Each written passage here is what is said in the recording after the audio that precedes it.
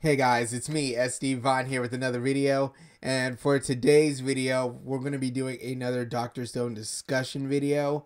I really do like discussing this manga. I always keep coming back to discussing Dr. Stone. I always keep wanting to talk about Dr. Stone, especially out of all the manga I've been reading, Dragon Ball Super, My Hero Academia, Shaman King, Fire Force. Just been reading a number of mangas and stories, but Dr. Stone is the one I've been the most invested in out of all of them. Jujutsu Kaisen would come right after. It's just because of the premise of their stories that really intrigue me. So I've always been coming back to Dr. Stone, and I wanted to discuss the overall main antagonist of the Dr. Stone series, and that is the mysterious Y-Man. This has been a long time coming. There's so much we still don't know about Y-Man, and we're probably going to get some answers here soon in a couple chapters, especially with what's currently going on in the recent chapters if you're reading it on the Viz website or on the app. And before I go any further, I just want to stress this, there will be spoilers, and sorry I never really said things like that in any of my previous videos, but there will be spoilers for everything I'm going to be discussing here with Y-Man. And so yeah, this was a long time coming, discussing Y-Man, and it got me thinking to a lot about Y-Man's actions. Not why he's petrifying people, just a lot of his actions throughout the story after the fact. Besides the initial, petrification, the first petrification that occurred in the story at the beginning of the story back in 2019, for the characters there, Senku and the Kingdom of Science crew only encounter this the Y-Man, this enigmatic, mysterious being. They've only encountered him like 3 times in the story, and and that's when I was researching, going through all throughout the chapters throughout my manga, and doing my research, noting each chapter that Y-Man was present and what actions he was doing, or at least what he was doing in the story, and what the characters were discussing when Y-Man would appear, or at least when they heard Y-Man, because we don't physically see Y-Man, so we don't know what Y-Man looks like, but we're hearing Y-Man throughout these points in the story. So it got me to thinking, why isn't Y-Man sending just another wave of Medusas down to Earth just to petrify everyone again? He could have done it like when he became aware of Senku and crew. The second he became aware of them, he could have just instantly petrified them and story would have been over.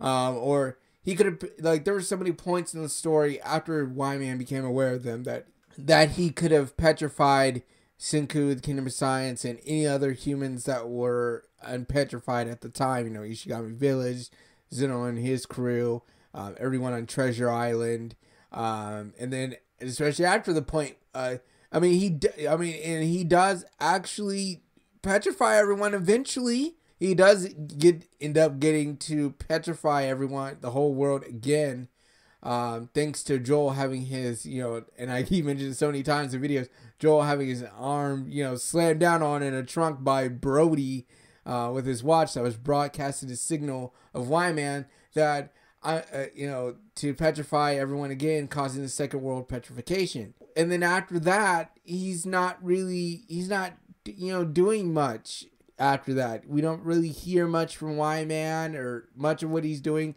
We're more or less focusing on Senku and crew and their efforts to rebuild society and civilization, and also get to go confront Y-Man himself.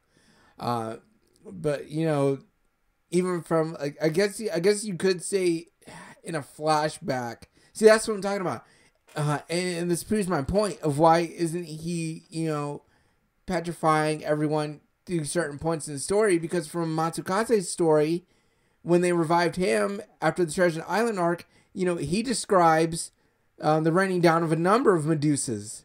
Which also explains why Treasure Island had a working Medusa to use during the events of that arc. later on during the story, in the most recent arcs, they discuss the possibility of Y-Man sending down more Medusas in waves to petrify everyone again. So I'm like, why isn't he doing this? This got me thinking, like, as I was writing this, I was like, wait, we only encounter Y-Man like 3 times in the story, and this is and he's not really doing much of of anything. So what is this man doing? What is his grand plan? He seems smart just based on the fact that he's able to make a synthetic voice of Senku's after the events of the Treasure Island arc. He's able to hitchhike on their signal whenever they were broadcasting it, interrupting Senku from Ishigami Village. So I'm like, what are you doing, man? What are you doing? I just like, what kind of antagonist are you? Like, what's your, like, because there's so many times these guys are going to stop you and ruin whatever grand scheme you have here by petrifying the whole entire world. So I'm like, you should have stopped people way before then, or somewhere down the line, did something, Y-Man. But I'm sure Boichi and Inagaki have like plans, and well, when we get to the moon and Senku and Stanley and Kohaku confront Y-Man, and we'll get to see what he's kind of about and everything. So, but other than that, I'm just like, this dude really wants to petrify all of humanity. Knows these guys are awake and hasn't done anything.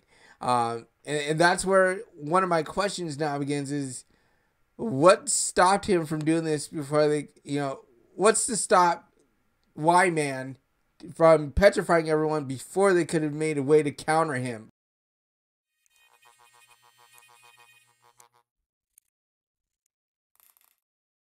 Like I said before, Y-Man has only appeared. Well, he was heard. Like I said, he doesn't have a physical. He doesn't have a physical body. I mean, he does have. We can assume he has a physical body. We just haven't seen it. He's only been here throughout 3 times in the story. It's important that we discuss this because before chapter 95, it seems that Y-Man wasn't even aware that Senku and the rest of the Kingdom of Science crew have been revived, which is also kind of weird to think about because during Matsukaze's story, which is before Senku and all of them get revived, he's raining down all those Medusas to petrify them, which has to be hundreds and hundreds of years after the first petrification and well after Byakuya and the other 5 astronauts and possibly some generations of their descendants have well passed on. It's like he either is aware of what's going on Earth or he's not aware of what's going on Earth, or he needs a signal of some kind to be aware of what's going on Earth. I'm not entirely sure there, but let's get back to these points of when Byakuya would, not Byakuya, of when Y-Man appeared here in the story. So basically, Y-Man, his first encounter, Senku and his first encounter with Y-Man, is first occurring from chapters, it occurs around chapter 95, but it takes up to 90 to 95 for this to occur.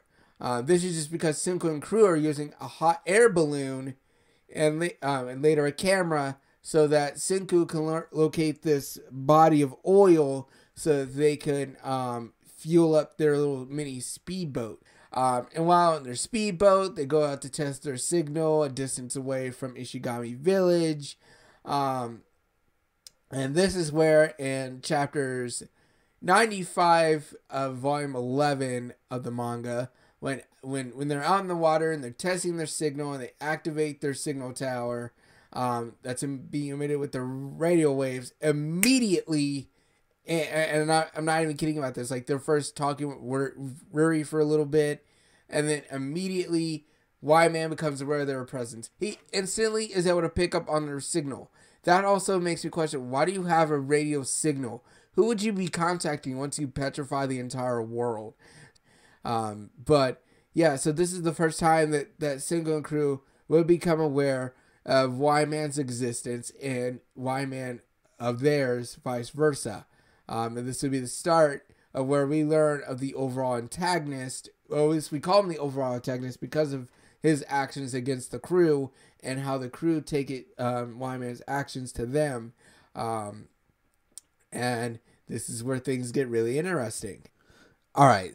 Okay. So what I liked and what was so interesting about this when I was reading this volume, especially when I was rereading it again for this video, is that Senku, like I said before, Senku and crew were only talking to Worry for about a little bit before their signal gets interrupted, and then Y-Man just comes on the line, and and then all they can hear on their signal is just the voice of someone saying why. And what I like here too is the depiction that Boichi has in the panel, which is I thought was really awesome. It's like death itself, like how when they went to go with the sorific acid, and it was showing the depiction of death itself in like this giant lake, or water that's been radiated and all that stuff. It's kind of doing that here with Y-Man. He's saying why, and it's kind of like this deathless person that you see depicted behind the Y, and it's just like why, and it's also the reason why he has his name, why they call him Y-Man is because that's what he was saying the first time they encounter him, and this is where they the crew immediately are deduced that this guy, like, because so far beyond this point they haven't encountered anyone else that's able to produce like a signal like theirs, so they're believing right now that this person, and they're correct, that this person is the reason behind all the petrification. This is their someone that's against them, their enemy, so to speak. And what I thought was their long-term goal was to revive humanity. Their long-term goal is now Y-Man. From here on, after discussing Y-Man, I'm about to make things kind of short and simple after this, because the rest of the appearances of Y-Man are kind of brief, and there's not really too much to talk about them, except for my own inference about them. He's hurt again after the Treasure Island arc, after Ibarra is defeated, after Senku turns Ibarra to stone. Y-Man is hurt again, once again, between chapters 137 and 138 of volume 16. He's once again interrupting the signal between Senku and Ishigami Village. Like, I kind of like this. Like, Senku is once again talking to Ruri.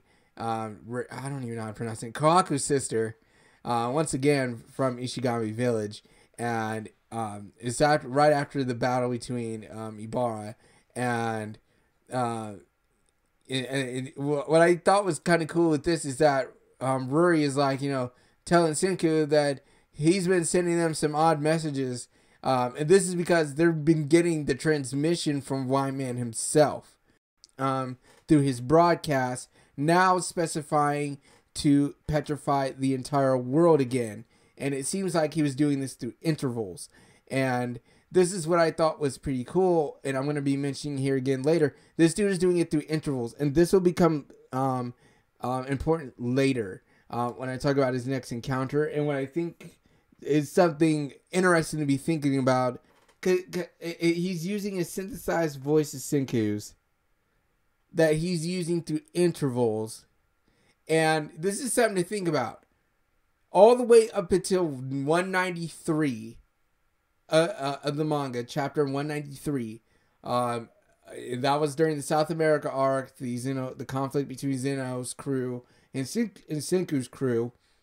And this is what I think has been happening since then, is that Y-Man has been playing this broadcast of petrifying the entire Earth since the end of the Treasure Island arc. I know he's been playing that in hopes that his voice will get close enough to the Medusa that he can then just petrify everyone again. I mean, he's like, come on. The second that's how Senku knew. He banked on the fact that Y-Man was playing this on loop to get close to Medusa to activate it and petrify the world again, because that's how they did the second worldwide petrification. Is because Joel was broadcasting Y-Man's message through his watch that was broadcasting the signal. So Y-Man petrified the world again the second time. So he was playing it during this entire time. I mean, come on. We got to think. We got to really think about this, guys. We got to really think about this when it comes to Y-Man. When we later find out. I believe after the treasure. Yeah, it was after the Treasure Island arc that we find out that Y-Man's been broadcasting from the moon. Senku points this out. He could have done so much more. This dude has been on the moon for like ages. Like, he could have set precautions for if someone broke out of the stone or anything else. I mean, he could have thrown out more Medusas to petrify the earth like he did during Matsukaze's story, flashback / story.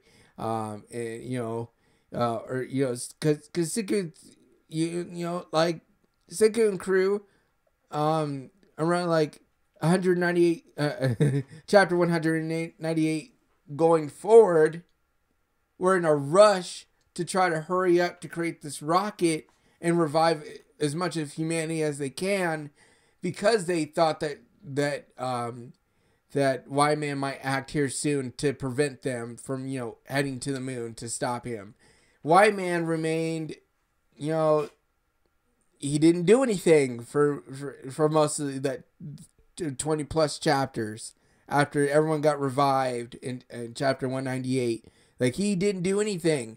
And, and just like I mentioned, sure, around like chapters 213 and 214, the Medusa self-activated. It could have been Y-Man, but I'm starting to think it couldn't have been Y-Man. It might have been someone on the inside. I just don't think it's Y-Man. And then if it was, why wait 7 years later to try to pull a stunt like that?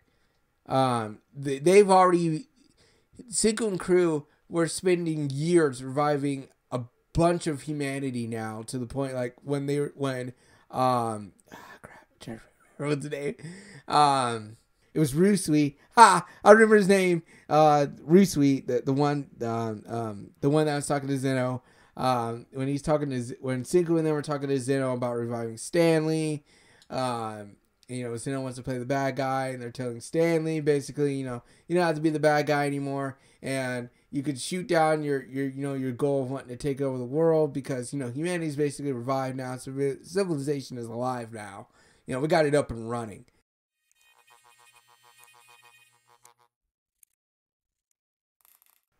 And they have to deal with Y-Man. They don't have a choice. It's a risky move, especially since they're going into space with this craft they're making. Anything that happens to this craft, they're kind of done for. Because currently, right now in the story, Senku, Kohaku, and Stanley, the chosen pilots for the rocket, are on their way to go face him. Like, they're on their way right now, and it's kind of a risky move too. They even mention this a lot. Like, if they get petrified, will the Medusa work the way they needed to after, it self-activated earlier in a couple chapters ago? What if, Y-Man throws down a rain of Medusas? But they were talking about, ways they can counter this to the best of their ability. What they could do. They describe with the Medusa as kind of like, really super future tech. It's like super advanced tech. Possibly he's been petrifying himself periodically as well, because he started the petrification back in 2019. Senku woke up in the year 5738. And then they made the petrification, the revival fluid in 5739. And of course, everything that goes down, and of course, everything else. So Y-Man has to be periodically petrifying himself and then reviving himself, likely at certain points, to check on the earth to make sure everyone's still petrified and turned to stone. For why? And I think that's why I love Dr. Stone with this overall mystery, because it's something that's making me still trying to guess and think about everything that's going on. You know, like, who's Y-Man, and would he have a connection to Senku? And then of course, you know, why petrify everyone? Why not the animals? Why only birds? Why are you on the moon? Why weren't you aware of Byakuya and the other 5 astronauts that were still in space when the petrification happened?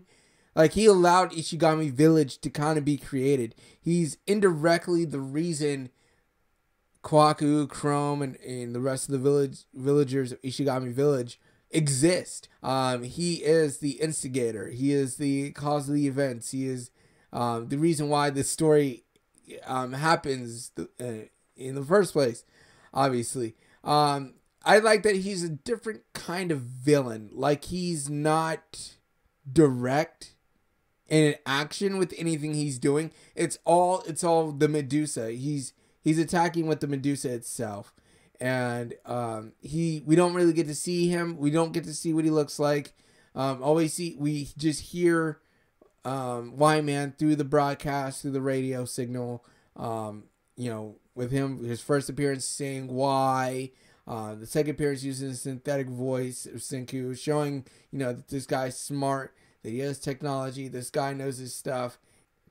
And what do you think he's plotting? You know, and what do you think why do you think he wanted to petrify the entire world? I know that's a question that's probably been, asked by everyone since the manga and the anime, began, and, and all that stuff. What do you think he's plotting? Do you think he'll he's just letting them, get to him on the moon just to, confront them? This is just has been his whole big brain plan, because for someone as smart, he could have so many times he could have started the Kingdom of Science crew so many times.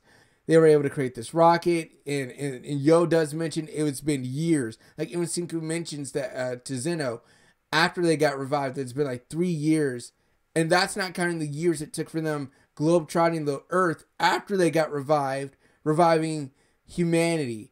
This is when they were working on the rocket, and Senku tells to Zeno it's been about 3 years since they've been working on all this. So a lot of time has gone past. You just don't see it with the characters because they don't show that they've aged for whatever reason. But I still don't think he's going to let it be undone so easily. He, like, 3,000 years of keeping them in stone and then trying to petrify them again. He, raining down Medusas during Matsukaze's era. I just don't think it's going to happen. I think he still has another trick up his sleeve, and I'm kind of wanting to see what happens. Do you guys think he may have a trick up his sleeve? Do you guys think that maybe he's just not noticing the fact that everyone got revived after the Second Worldwide Petrification? He's just unaware of things going on, even though the crew were stated that he could petrify them at any time, and they gotta, get to, working really fast on this rocket so they can confront him on the moon. So, it's a lot.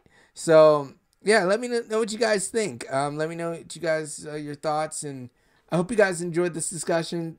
Sorry this went on long. I just really like talking about Dr. Stone. I really like talking about Y-Man. And I got another Dr. Stone video coming too. I mean, I got to talk about Dr. Stone. I enjoy talking about this, about Y-Man here. Let me know what you guys' thoughts are. Hope you guys enjoyed this discussion once again.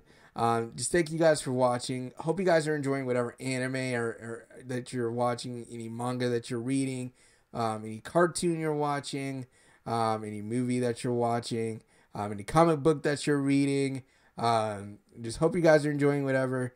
Thank you guys for watching, and I will see you guys in the next video.